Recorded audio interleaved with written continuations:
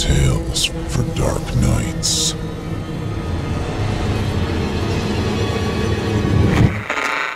Want to make sure you never miss a Chilling Tales for Dark Nights video again? Be sure to subscribe and hit that bell to turn on notifications.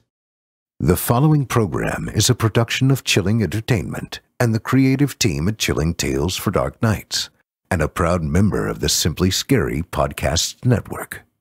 Visit simplyscarypodcast.com to learn more about this and our other weekly storytelling programs, and become a patron today to show your support and get instant access to our extensive archive of downloadable ad-free tales of terror. Thank you for listening and enjoy the show. The darkness has found you.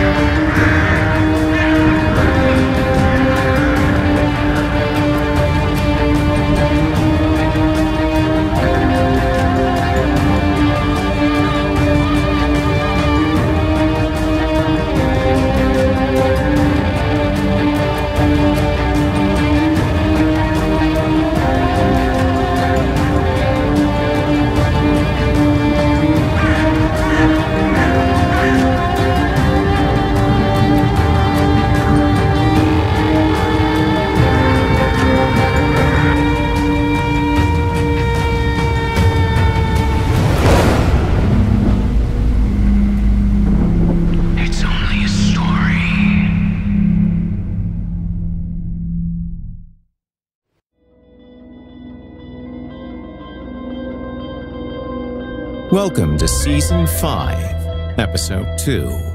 I'm your host, Jason Hill. And are you hungry? Because I'm starving. What are you thinking? Pizza? No? Okay. Tacos? No again.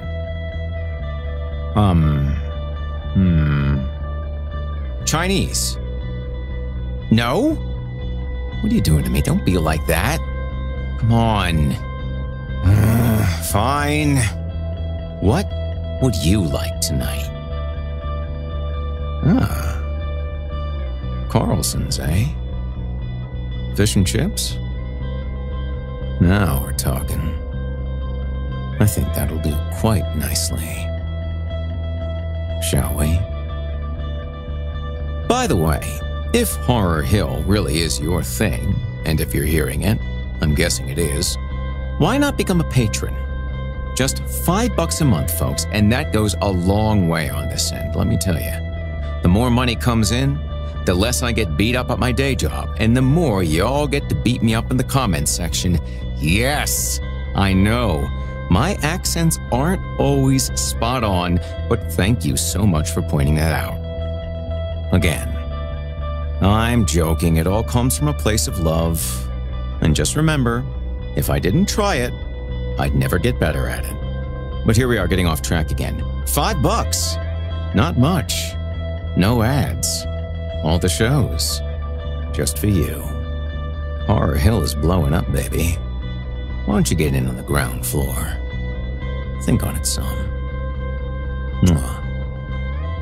Now, allow me to escort you to a place where the sun dies and nightmares come to life. Welcome, listener, to the Horror Hill. You haven't found the darkness. The darkness has found you.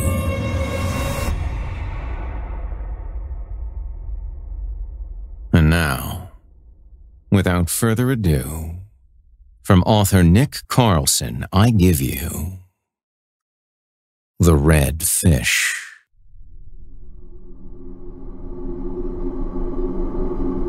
The Brazilian name for the red fish, known among scientific circles as the arapaima. If you've never heard of the red fish before now, then prepare yourself, because you won't be forgetting it anytime soon. Imagine a living torpedo, pushing 10 feet and 500 pounds of bone, muscle, and iron-hard scales. Imagine a primordial, upturned, snake-like head, helming a sleek, tapering body behind it, sporting drab olive green on its flanks that melds into vibrant floral red as it approaches its scallop-shaped tail. Now, give this creature a psychological addiction to power and speed, and an unyielding temper to match. To put it another way, people have died from this fish, being struck by their solid bony heads as they jump. With cracked skulls or ruptured lungs, they fall out of their boats and sink, unable to draw breath. Darkness and turbulent mud, the last thing they see before the light snuffs out. Those who survive an attack walk away with broken bones, scarred hearts, and a healthy newfound fear literally hammered into them. In terms of diet, however, they only eat small animals. Humans are off the menu. Their aggressive responses are triggered when they feel cornered, or during the breeding season when protecting their young. But in my opinion, it doesn't make it much better. Consider this. Which animal would impart the worst death? The one that kills for food because it has to? Or the one whose only concern is ensuring its own survival by any means necessary? That's what we were after. That's what motivated our endeavor of greed and destruction. That's what led to where we are today. Here and there, all over the place, spread out so thin, we'll never be put back together.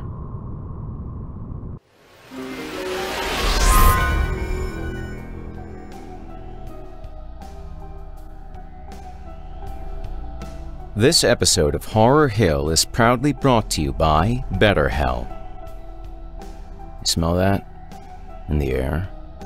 All those burning leaves? How about how all those sections of the supermarket just vanish and are magically replaced with oversized bags of Reese's peanut butter cups and, perplexingly, Tootsie Rolls? Ugh.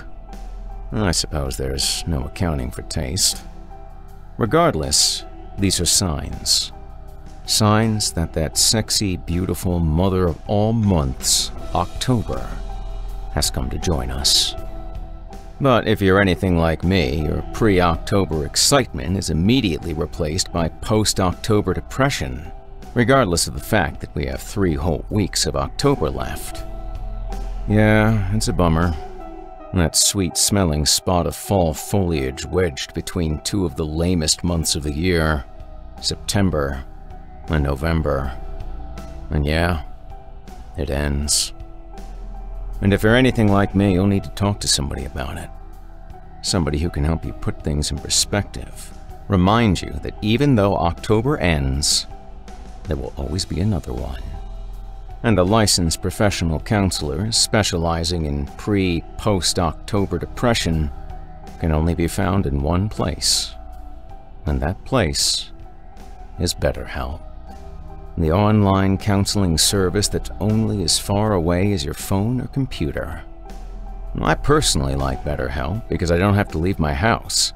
Because if I step outside my door in October, I will immediately break into hysterical crying because all those beautiful orange and yellow and red colors will be nothing but sticks very soon. But I try not to think about it. I leave that to BetterHelp. All it takes is a quick visit to their website, a brief assessment of your needs, and you'll be talking to your counselor in under 48 hours. It's that fast. So don't let October pass you by. As a listener, you'll get 10% off your first month by visiting our sponsor at betterhelp.com/horrorhill.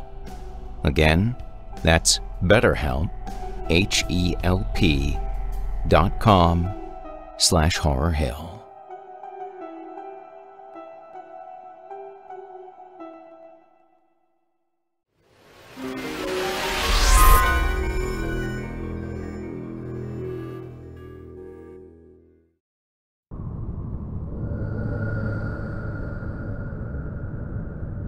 Inquisitors is the term I'd use to describe ourselves.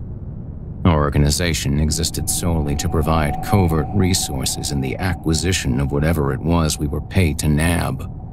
Laws, politics, socioeconomic status. It mattered not to us, as long as the client followed through with the price we quoted. After that, it was no questions asked. We did what we needed to follow through on our word. No double standards. No acknowledged pleasantries. Point A to point B. Depending on the jobs we carried out, and those who fell victim to our work, we were given a host of other labels, each nastier than the rest. Mercenaries, traffickers, thieves, assassins. And in the case of the red fish, poachers. I perfectly remember the conversation I had earlier that day. The palace seemed to breathe gold with its gilded pillars and cavernous hallways that swam in dim candlelight. Private security guards led me down the corridors to my client's den, an opulent office space adorned with expensive frescoes and cages of exotic birds.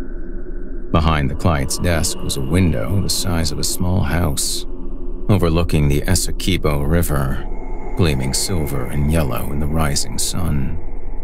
The whole place stank of exploitation and arrogance.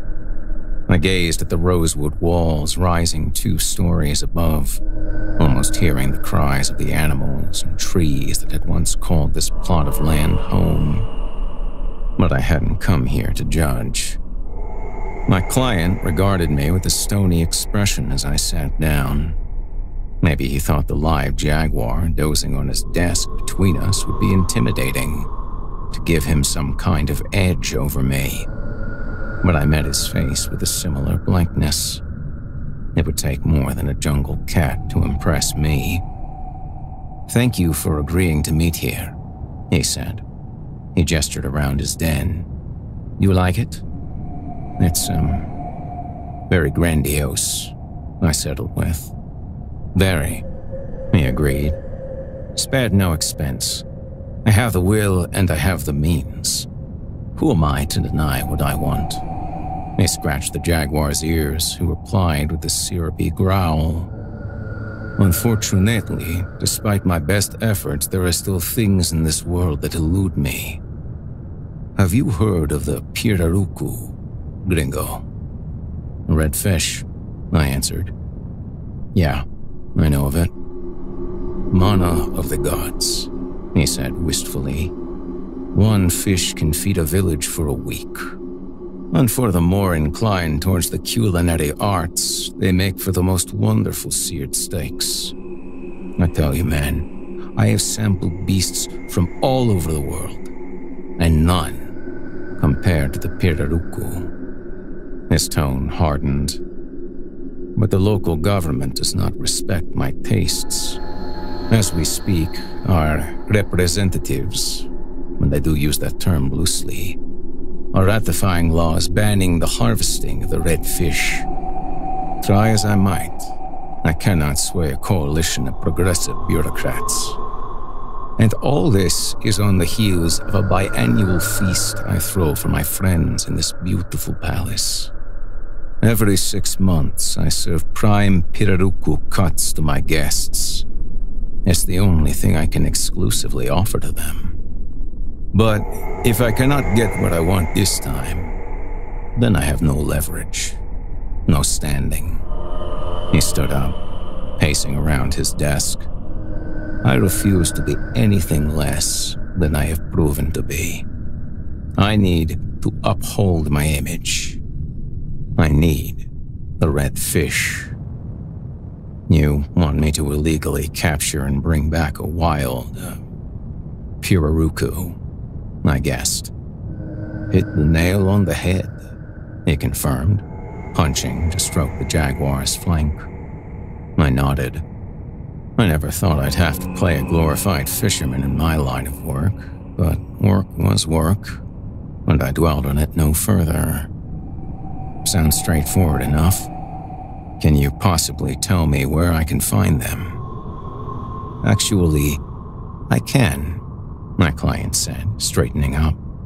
Upriver, about 20 miles, is a reserve, for lack of a better term. A tract of wetland some liberal environmentalist types have set up for the pirarucu. Probably American, he added with distaste. The red fish is rare enough in these parts already.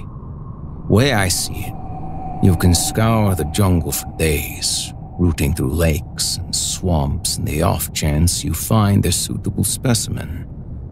Or you could sneak into the reserve, slip past the Americans, and just pick one up, like it was a bag of groceries.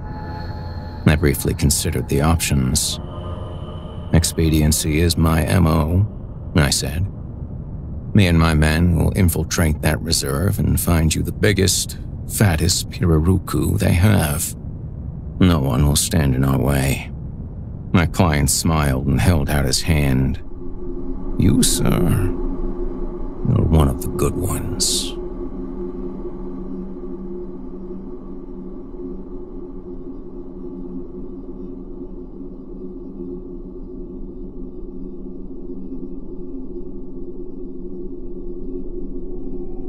The journey upriver could not have gone any smoother. I gathered together a crew of contacts stationed in the country, all dressed in civilian attire. We were to pose as a group of old friends, reuniting in Guyana for a bit of sport fishing along the river. Quote, unquote, just like we used to. We'd take the ferry up to the tributary, claiming we wanted to fish the point where it merged with the main channel, then slowly make our way up until we hit the entrance to the reserve. The gear bags and tackle boxes we brought along with us, in fact, held spear guns, crossbows, and pistols.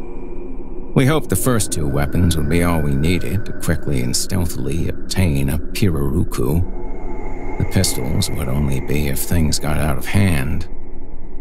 The trip ate up most of the morning. The only noteworthy thing was the chatterbox of a ferryman who took to probing our crew about what we were doing. I handled all the talking. What are you all fishing for? He inquired. Payara and Trahira, realistically, I answered. And if we're lucky, surubim.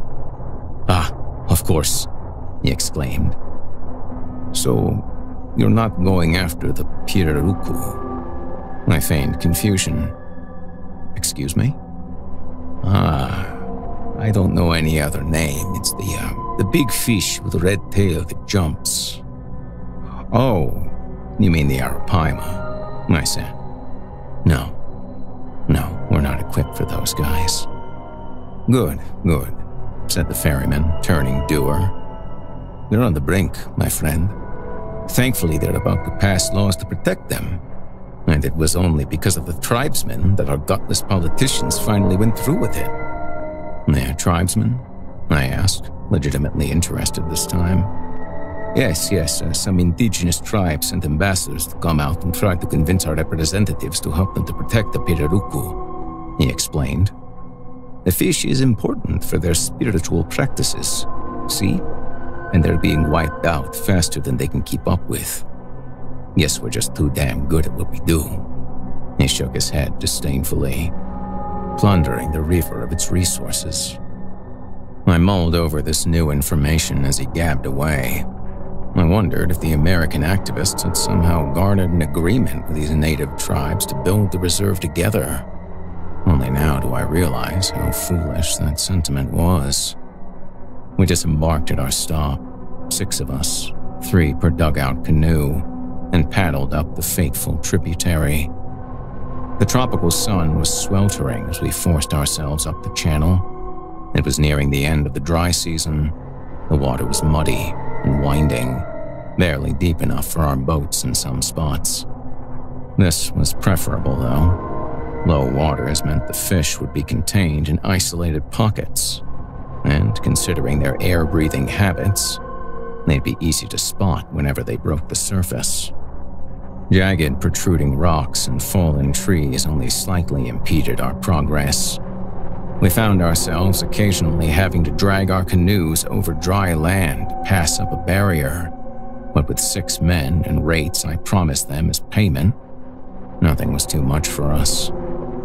The final barrier, a few miles up, piqued my interest. Sharpened wooden pikes jutted from the water facing downstream, like the spiked walls of a moat. Someone had definitely placed them there to keep trespassers out.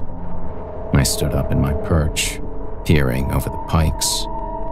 Beyond, the water tapered out into a vast wetland lined with tall grass. "We're here," I said. That's when something pricked me in the neck. I scarcely had time to pluck the thing from my skin when toxic drowsiness overtook my senses. My fingers went limp, and the dart slipped from my grasp into the water. I collapsed, my vision blackening, watching the rest of my crew shudder and fall with me before everything went cold and dark.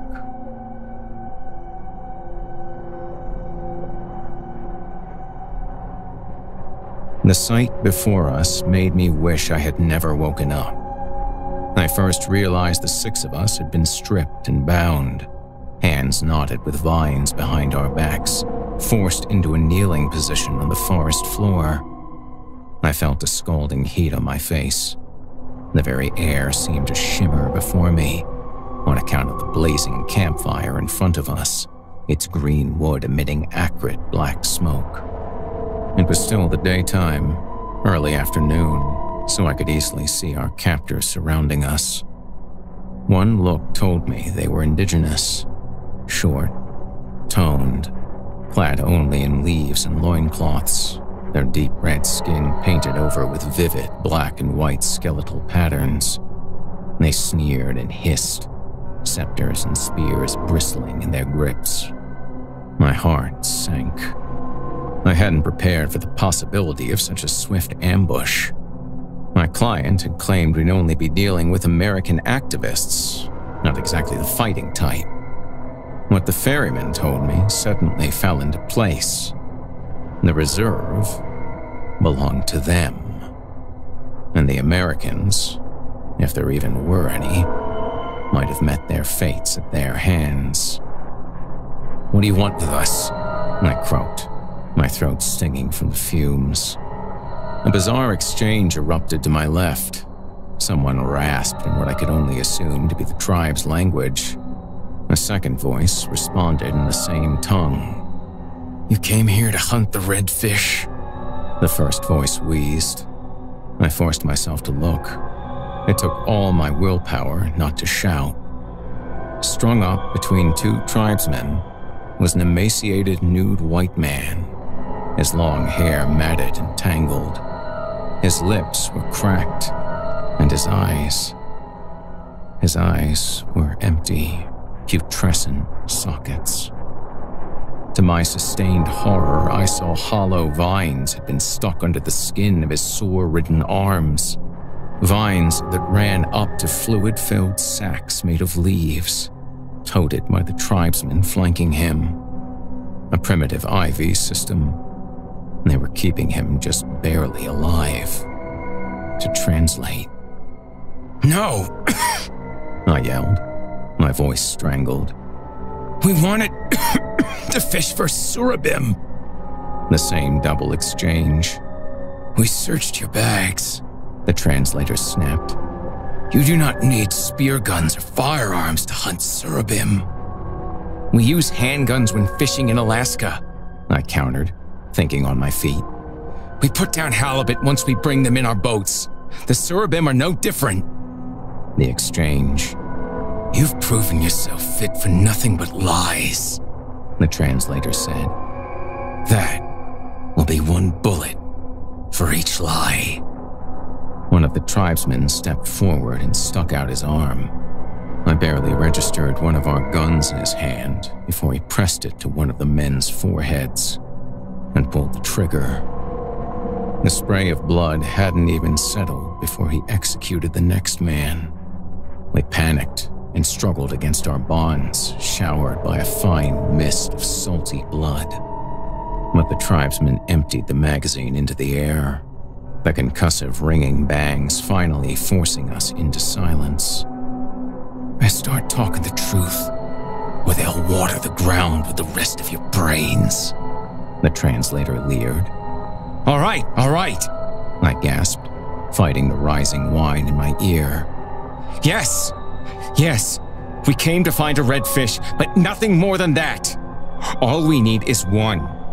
If you have a sickly one, or even a dead one, that is all that we want. We won't venture here again.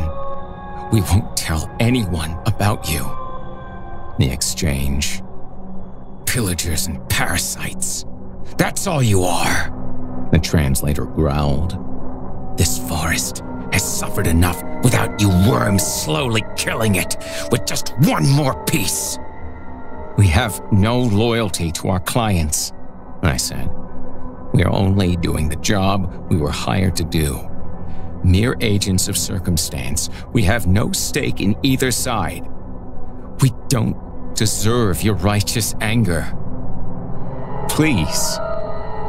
All I ask is to work with me here. The exchange. If all you seek is a single red fish, then capture one if you can, said the translator. But you will face the gauntlet. You will crawl through the muck like a small, pathetic creature. He interpreted more vocal growls from the tribesmen. Make it to the end of the reserve, and you're free to go. But if you have no red fish, you must leave without one and never come back. All the while, we will hunt you. Even as our captors reached down to undo our bonds, scrambled thoughts raged in my mind. I had been in more dangerous situations in the past, but never one where I had been so helpless, so stripped of my faculties. I couldn't imagine my contacts had ever found themselves in such dire straits either. Finishing the job was one thing, but staying alive to actually follow through was something I rarely had to consider. Until today. We give you no fanfare, the translator said. Start running. A tribesman knocked an arrow. We bolted, vaulting over the headless corpses of a third of our party. Cruel, mocking laughter followed us as we barreled through the clearing and into the dense cover of trees. The arrow lodged in a trunk barely a foot from my head. The further in we ran, the wetter and flatter the ground became, until we were up to our shins in muddy, putrid swamp water. We stopped, straining to listen out for approaching hunters in the distance. Apart from our sharp, labored panting, we seemed to be alone. The other three men took their time to catch their breath. Then, they all turned and glared at me.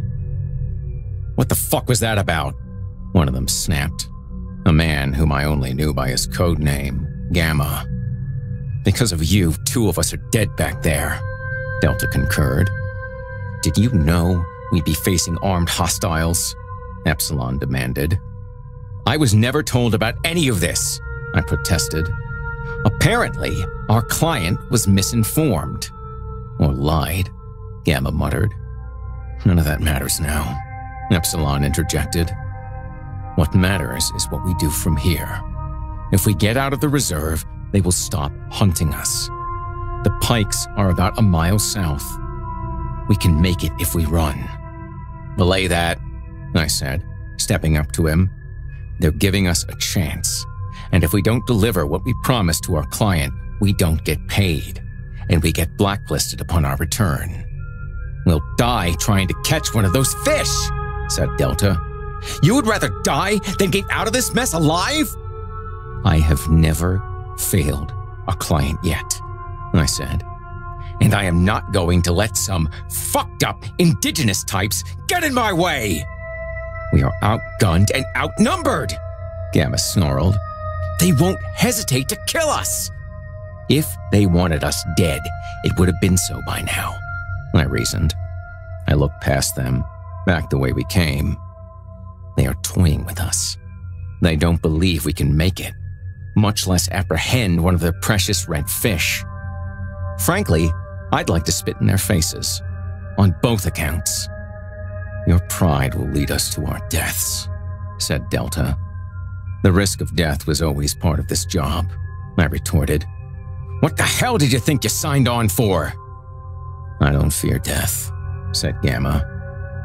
What I fear is being sentenced to death under false pretenses by ignorant, dishonest clients. Once that trust is breached, consider my services null and void. Epsilon and Delta grunted in agreement. I gaped at them. Gentlemen, we are supposed to be the best of the best, cutthroat, elite, what they turn to when no one else will fit the bill.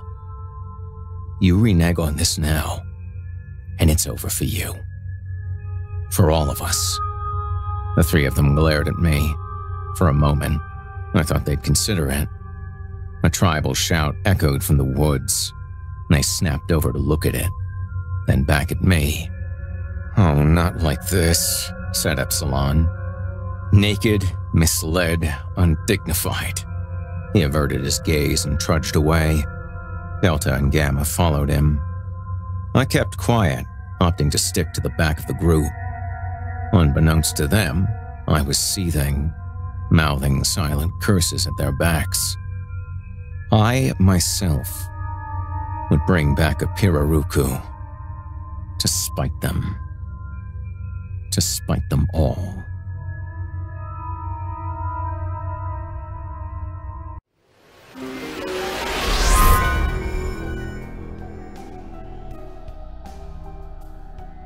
Long overlooked in the hallowed halls of antiquity, before even the fall of mighty Babylon, mankind has had a complex relationship with fees. According to a recent translation of the famous Dead Fee Scrolls, a tale of two brothers is told. One brother, in desperate need of a new shepherd's crook, asked the other brother if he could borrow 26 shekels to cover the cost.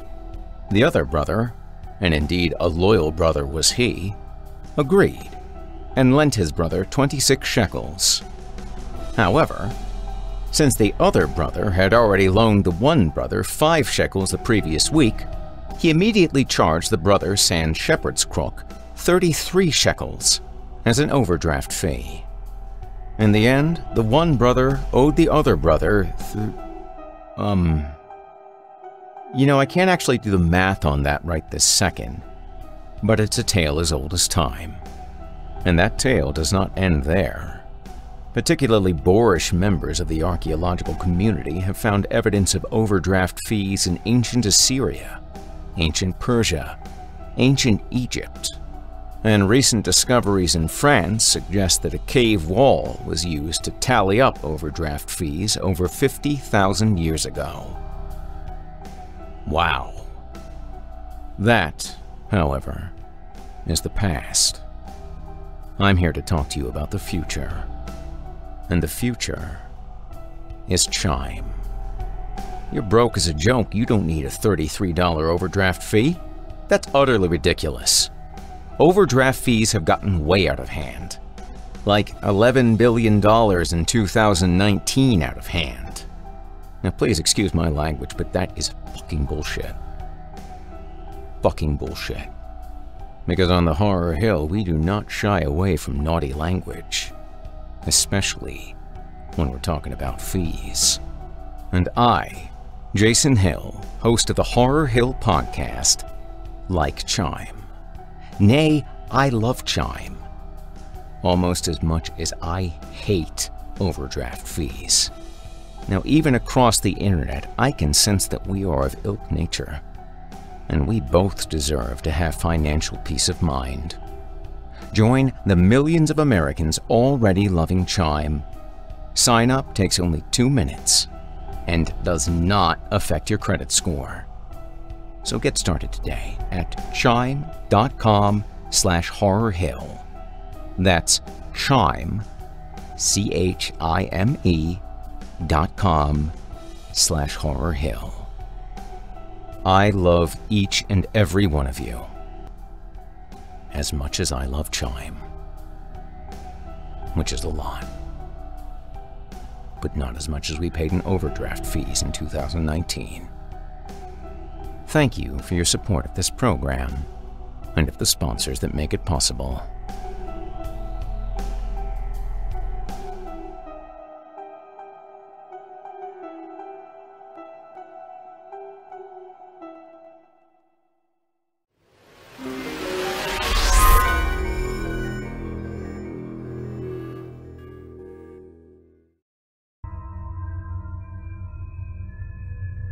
The further we pushed, the higher the water crept up our bodies until we were waist-deep in stained, foul-smelling swamp.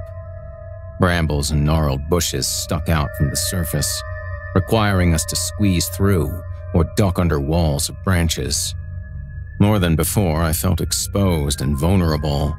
Submerged thorns poked at my bare thighs, and the occasional unseen object brushed against my more delicate bits. I tried not to imagine the sensitive skin down there, snagging on an underwater thorn and ripping free. I should have been grateful that it was only so shallow. During the wet season, the water level would be 50 feet higher. Caimans and anacondas would be swimming nearly 4 stories above us otherwise. The other 3 pretended as though I weren't there, which I didn't mind in the slightest. I'd have some less than kind things to say about them once I killed a pirarucu and brought it back myself. Oh, dark, delicious satisfaction. Despite the circumstances, a laugh yearned to jump free from my chest. I wanted to watch their sorry faces as they choked on humble pie. The red fish became more than just a job for me. It became validation. Finally, the vegetation thinned out, and our party wound up in a chest-deep lagoon. A quick glance at the sun confirmed we were still going south, towards the pikes, but more submerged trees blocked the horizon beyond. Apparently, the reserve stretched on for longer than we'd thought. As we pushed forward, I noticed something that the other men were too committed to see. Soft, swirling ripples sporadically formed at the surface. In these parts, it could have been any number of creatures, but somehow, I knew they were the telltale signs of pirarucu, taking lungfuls of air. I lingered, watching the men fan out ahead of me. I could feel sharp, solid branches buried in the muck below my feet. If I could fashion one of those into a spear. Lost in thought, the ground below me suddenly gave way, and I sank past my nose. Sputtering, I kicked off and forced myself to tread. I stroked through the water, looking around for the others, but they were still walking, the water at their chests. And within a few seconds, my feet met submerged ground once more. I must have wandered through a depression or a hole of some kind. I looked around at the others, and sure enough, Epsilon seemed to bob in the water for a moment before finding his footing again. "What the hell?" he muttered, reaching down and scraping up something from the water. The moment his hand broke the surface, I knew we were fucked. I only saw the sunlight passing through the eggs slipping between his fingers before the surface next to him exploded. Epsilon cried out in pain, clutching his right shoulder and kicking off from his attacker. The way his arm hung limp told me it was dislocated from a large, fast, blunt force. "We're in their fucking nests!" I screamed, strafing to the side. "Spread out! Away from the center!" Delta and Gamma propelled themselves away from the fray. Epsilon could only manage an ungainly, half-treading movement. Even in the cloudy water, I could see his own destruction in his wake. A cloud of dislodged fish eggs, spiraling in the whirls he was making. Claps of water snapped next to him. "Get to the trees!" I commanded. As Delta and Gamma reached for the overhanging boughs, I fished a broken branch from the silt and set off after him. It was flimsy and short, next to useless as a weapon, but even if I could just injure one of the Pirarucu, I could both save Epsilon and pursue a then crippled fish. I saw the whirl before it jumped. Hot instinct took over, and I sidestepped in the water. A foaming torrent flared up, and I saw it. A living missile with beady, pitch-black eyes, long as I was tall, slicing through open air like it was nothing. A whip of wind slashed my cheek as it streaked past and splashed into the water behind me. A foot to my right, and it would have taken off my head. I tried to curse, but all that came out was a strangled yelp. My vision tunneled, and I forced myself forward, trying to get to Epsilon, who had almost reached a submerged tree, facing backwards and kicking at his pursuers. Just beyond the range of his flailing feet, one rocketed from the water and struck him square in the chest. Even from a distance, I saw his ribs collapse. A single, deathly puff of air expelled from his mouth, followed swiftly by a dribble of blood. Capillaries burst in his eyes as he choked one last time. Then he sank below the surface.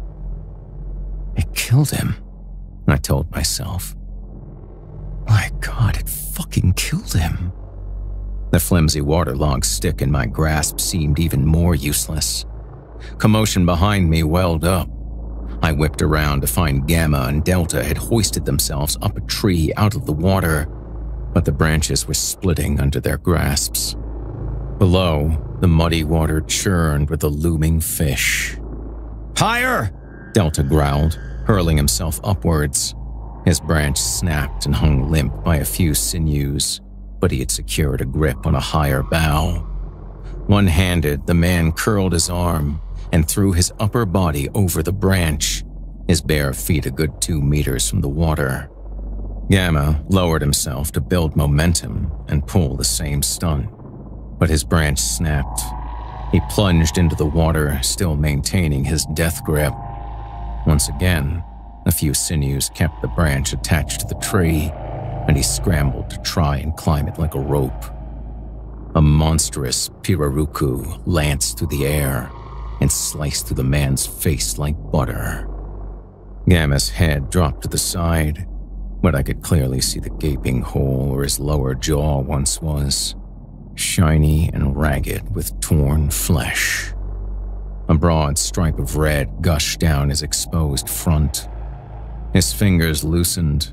He slid down the branch agonizingly slow, crashing into the water. Blood clouded from his lifeless corpse, which immediately roiled with tiny, scavenging fry. "Oh, fuck me," I gasped. The lagoon had been churned into a turbulent cauldron of mud and blood, but I saw no more signs of surfacing Pirarucu. I signaled silently to Delta, pointing from him to the line of dense cover at the lagoon's far end. As he navigated through the branches, keeping clear of the water's surface, I lowered past my nose and waded forward as smoothly as possible. My heartbeat amplified in the water, nothing short of a signaling drum for any more Pirarucu, but nothing more disturbed the surface. Apparently, we'd moved past their nests at that point. I met Delta at the tree line. The swamp stretched far beyond their twisted trunks, but at least the water level was in our waists now. He lowered himself down from the branches and splashed in front of me with a simmering glare. "Still vying to take down one of those beasts?" he said coldly. "Silence yourself and savor whatever shred of dignity you have left," I snapped. "Those things cut our party in half in less than a minute," Delta growled. "Dignity is out of the question. You and I are next. I pray I can at least watch you die first." Rage bled in me, and I splashed over to him, grabbing his forearm. "Why not Just fucking kill me. Now. Reap the satisfaction. Delta didn't resist. He simply stared at me with the coolest of expressions. Because you're just not worth it. I shoved him away but responded no further. As angry as I was, I couldn't deny that he was correct. To an extent. Without proper weapons, taking out a pirarucu in their turf would be suicide. There were 2 bodies in the lagoon north of us who could attest to that. Completing this mission never before felt more nebulous. I never admitted to Delta, but simply getting out alive seemed the most pragmatic option. I've been trained to think outside the box, to improvise, to always be 2 steps ahead of the game. But now, I felt truly trapped, unable to think beyond what I could immediately see. The tribesmen didn't think we could do it. Time was proving them more and more right. To our left, something rustled in the bushes. Delta and I whipped around to look, but the undergrowth was too dense. A hoarse whisper cut through the brush, the tribesmen's native language. "Move," I said. They said they'd be hunting us too. The unseen warrior shouted something, and a horribly familiar noise erupted in response. "Oh, fuck! Go! Go! Go!" I shouted. Delta and I submerged, breaststroking through the water, dipping underneath the overhanging branches. 2 splashes sounded off somewhere behind us, followed by the sharp, noisy slaps of dog paddling. We arrived at a fallen tree and dove underneath it. The log's slimy underside grazed past our backs, and we emerged unscathed about 15 feet beyond it. I shot a glance behind me. They jumped on top of the log, 2 huge, muscular, tawny pit bulls with red-tinted eyes and black lips jagged and torn from barking. They caught sight of us, their teeth gleaming like sabers. Then, they sprung into the water, panting and paddling towards us. "Under!" Delta shouted. We both submerged, scattering in separate directions. I felt around more than I saw, pulling and squeezing my way past sunken roots. With my sense of touch heightened, I detected the dog's wake before it could strike. I wheeled around, stirring up a cloud of silt, and I saw pale eyes and a maw of canine teeth emerge from the gloom. I thrust my hand below its mouth. I grasped the wet fur of its throat and hung on. The dog struggled and writhed, spinning underwater and dragging me along, all the while snapping its ravening jaws at me, mere inches from my face, bubbles streaming, eyes rolling, paws clawing at my exposed arms and stomach. It kicked to the surface. Sunlight and clean air hit me and I gasped for breath. The pit bull emerged next, still held at arm's length, its barks like railgun blasts in my face. It paddled forward, pushing me through the water until my back crashed into a tree. The dog slashed and clawed, overpowering my arm's strength, inching closer and closer to my throat. With a bellow, I thrust my free arm through the air and drove my thumb into its eye. It yelped and yanked its neck from my grasp, half blinded and paddling off. I looked around for Delta. It was 20 feet off from me, locked in a similar half-submerged battle with the second pit bull. I swam forward to help. When I reached them, I grabbed the scruff of the dog's neck and yanked it off Delta, who was scratched up and bleeding freely into the water. I primed my arm to gouge the second dog's eyes. The first dog lunged from behind and seized my wrist. The pain was excruciating, like a car door with nails, and I let go, letting the force carry me backwards and underwater once more. I heard screams above the surface. Before the bones in my wrist could crack, the first dog let go and pursued Delta along with the second. Survival overruled. I kicked off away from the fray, resurfacing some 10 feet off, my wrist burning with agony. Delta and the 2 dogs had been reduced to a watery frenzy of limbs, blood, barks, and screams. The man got in a few blows, signaled by the high-pitched yelps and the flying tufts of fur, but within seconds, the fur was replaced with human flesh, and Delta's struggling form devolved into a dismembered mangle of red. His screams silenced. Fighting the urge to vomit, I simply turned and swam south, towards freedom. The pit bulls did not follow, perhaps too weakened or too preoccupied to do so. Once several yards and more undergrowth separated us, I stopped to catch my breath, my injured wrist trembling. My vision overturned, my head was fuzzy with adrenaline.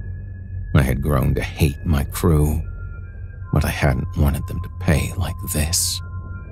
The red fish was supposed to do that. I was supposed to do that. I'd wanted them to feel the misery of defeat and humiliation. Now, the red fish meant nothing to me. Nothing but a cold reminder of all that had put us through this mess. I continued onward through the undergrowth. If the opportunity presented itself, I would take it. But otherwise, getting out alive was now the goal. I emerged into another lagoon. This time, the setting was recognizable. At the far end, the water narrowed into a channel blocked off by sharp pikes. I looked around. I appeared alone. I could make it across, leave the reserve. They would let me live. Redfish or no redfish, I was going to make it. As I swam forward, I noticed something that hadn't been there before. An overturned canoe floating in the water before me, surrounded by surfacing Pirarucu. My mind immediately drew a connection. Much like how floating debris in the open ocean attracted seafaring fish, this abandoned canoe seemed to serve as a gathering point for Pirarucu. And they hadn't noticed me. If I could sneak up on one and catch one, just one by surprise, I'd have the edge. Holding on and dispatching it would be another story, but I tried not to think about it as I entered stealth mode and approached the canoe. The fish continued to surface regularly, 30 feet. My motions were careful and calculated. Only my eyes and forehead were visible above the water. 20 feet. They still seemed preoccupied with the canoe. The boat was dark in color, not the same ones we had arrived in several hours earlier. Was it one of the tribesmen's canoes? What was it doing overturned in the middle of the lagoon in the first place? At 10 feet, the fish scattered. I slapped at the water, belting out a string of curses. It was over.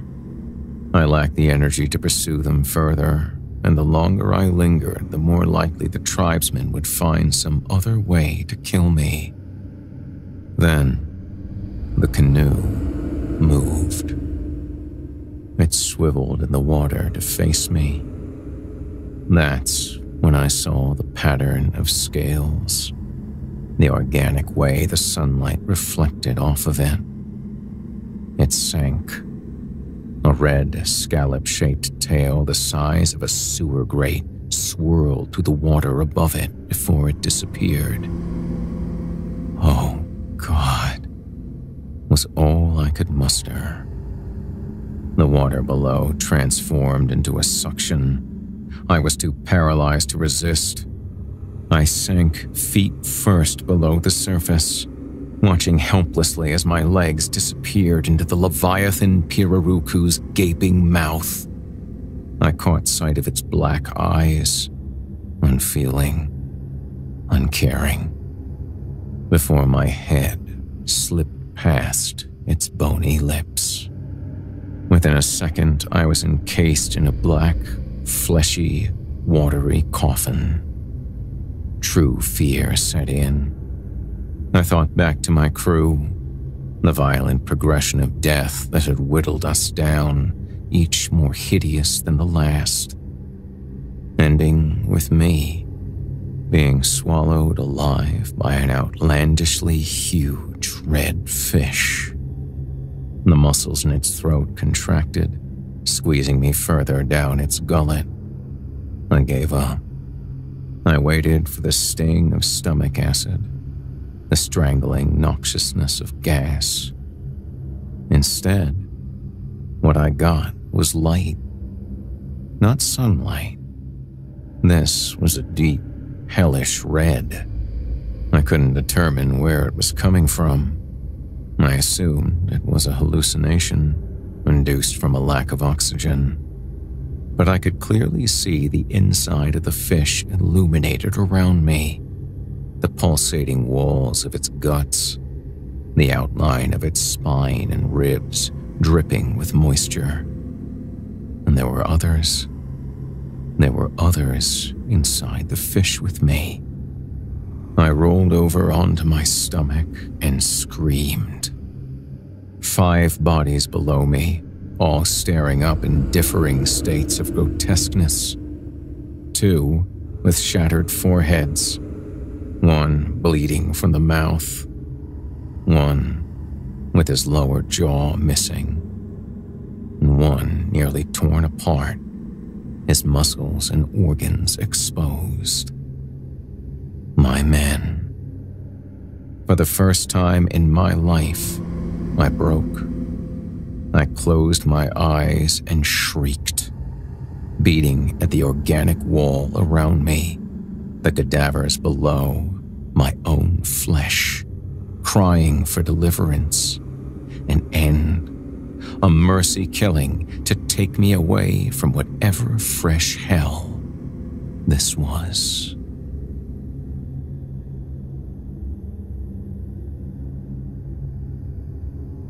I don't remember much else after that.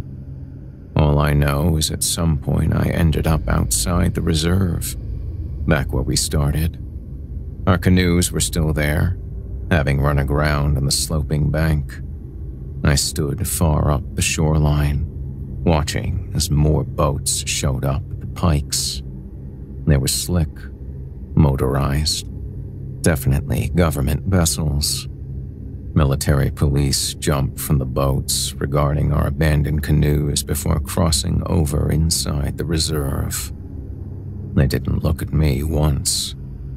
I doubt they even noticed me. I doubt that they could have noticed me. Instead, their attention was drawn to something in the lagoon beyond the pikes. It was a corpse, floating face down. From my distance, I couldn't tell whose body it was. It could have been mine, for all I knew. "Yep, it's one of them," one of the soldiers confirmed. "Matches the description the fireman gave us." "All they wanted to do was go fishing," another said, shaking his head. "Those goddamn savages," a third growled. "See how far the little deal goes now." Brandishing their carbines, they stalked deeper into the reserve.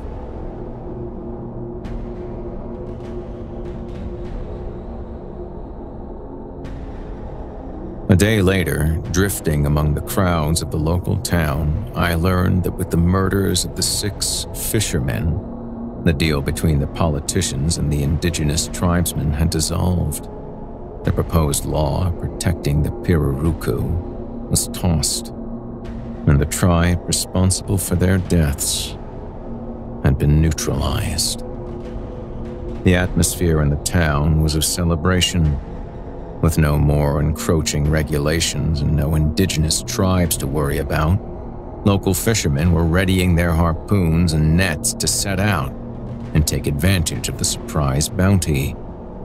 Some expressed their concerns, warning that the sudden influx of fishing pressure would irrevocably damage the Pirarucu populations, leading to their extinction from the area. But the red fish's allure was too strong to grant them any credence. A few of these fishermen, I noticed, were showing off their new toys: spear guns, dynamite, canisters of poison, things they couldn't have gotten without a little outside help. It didn't take long to guess who in the region had the money and the motivation to fund their missions. I guess my client was right in the end. With the will and the means, who was he to deny what he wanted? Suddenly, Gamma's suspicions about having been lied to made sense.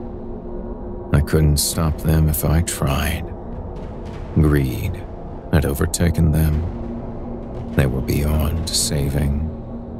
Mindless husks set out to reap the Piraruku. In the end, there'd only be one winner, and I hated him for it.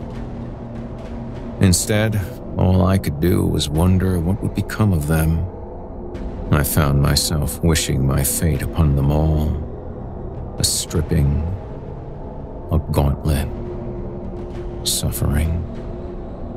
And finally, to cap it all off, ravenous, all-consuming death. Hopefully, in the end, they'd learn to realize the futility of their endeavors. Maybe they'd end up like me, something less than flesh, more than idea, an imprint of sin, a shade. Hopefully, they'd learn to finally respect the red fish.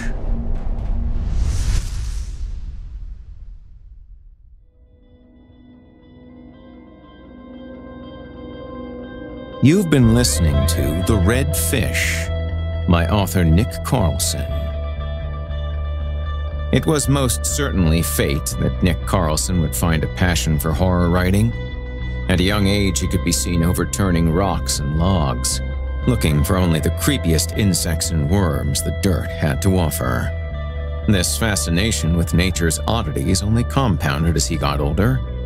Now, he free-handles spiders and snakes whenever he can, and grapples with stingrays and sharks whenever he finds himself on the beach. He still has both his hands, so he's not going to stop anytime soon. The thrill of uncovering and exposing the grotesque side of nature fed into a desire to elicit discomfort and provoke thought through writing. Nick believes horror and new weird are not only the most versatile and time-tested genres, but are also fun as hell to write. He self-published his first sci-fi horror novel, Simeon, in 2020, and was featured in The Unknown, a COVID-19 charity anthology the same year. Apart from writing, Nick is also an avid hiker, fisherman, classical composer, and organist. If you enjoyed what you've heard on today's program, please take a moment to stop by our iTunes page or wherever else you listen to your favorite podcasts and leave us a 5-star review and a kind word. It makes a huge difference and would mean a lot to me. If you'd like to hear more lengthy tales, be sure to take a look at my audiobooks, available now on audible.com. If you'd like to hear a premium, ad-free edition of tonight's and all our other episodes, visit simplyscarypodcast.com today and click the Patrons link in the menu at the top of the screen. You'll find yourself at chillingtalesfordarknights.com, where you can become a patron for as little as $5 per month and get access to our entire audio archive dating back to 2012, including past episodes of this program, all of our other shows, and hundreds of standalone releases, all of them ad-free and available to download or stream. If you happen to use Facebook, Twitter, Instagram, or YouTube, you can follow and subscribe to Chilling Tales for Dark Nights there, where you'll get all of our latest updates and new releases and have the chance to interact with us each and every week.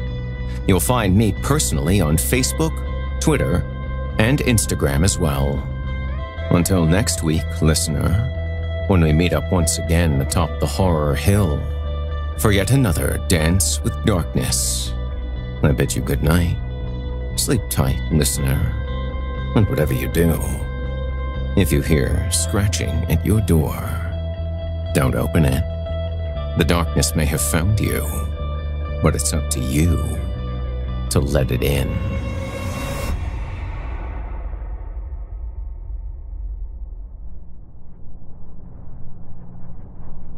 You've been listening to Horror Hill, a production of Chilling Entertainment and the creative team at Chilling Tales for Dark Nights, as well as a proud member of the Simply Scary Podcast Network.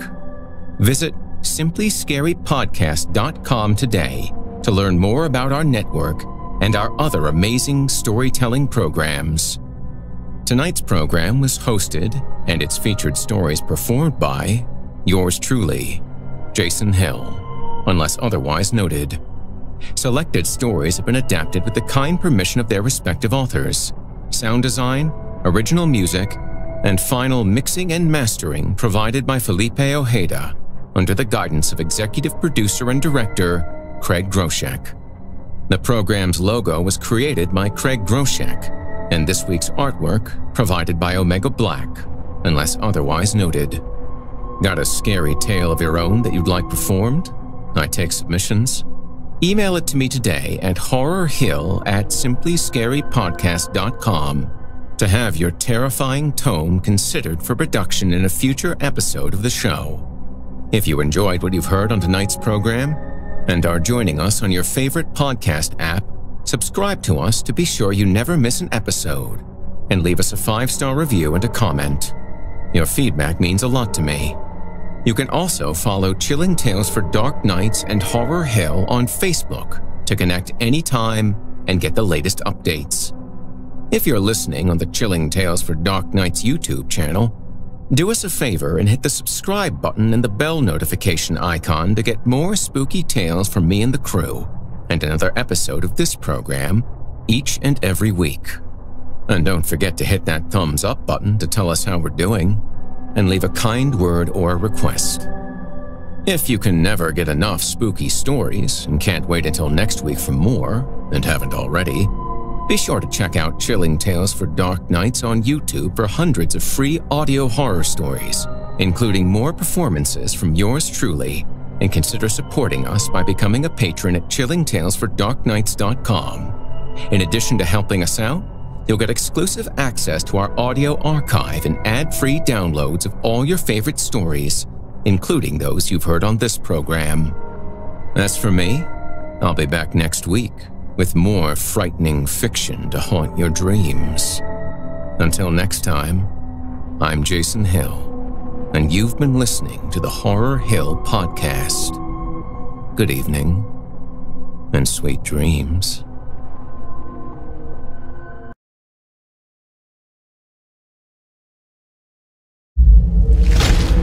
Chilling Tales for Dark Nights.